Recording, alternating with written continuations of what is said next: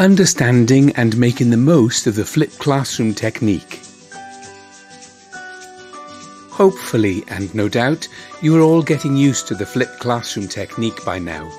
Your modules, whether they're 15, 20 or 30 credits, all require you to do some self-directed as well as teacher-directed learning over and above your contact hours with the teachers.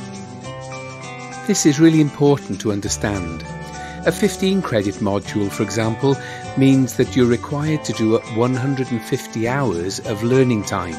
20 credits equal 200 hours and so on, because one academic credit is worth 10 hours of learning. So that means you get the chance to do loads of extra working around your formal teaching input for each and every module. So for this particular session, I will be with you either in a physical classroom or in our virtual classrooms online, and will be using this flipped classroom technique with you. So I give you these learning resources, say a week or so before our scheduled meeting date, and then when we actually do meet up, rather than me represent all of this in a lecture format, we can spend the time working more beneficially for yourselves by doing this as a seminar or workshop contribution.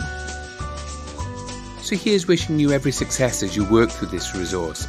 Remember to take plenty of notes, either key points that you've actually learned from this, or questions you may have, reflections, challenges that you have for me, whatever.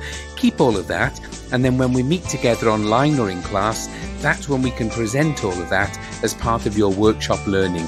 Also feel free to tweet me or to share learning with your colleagues online in Moodle. Thanks a lot.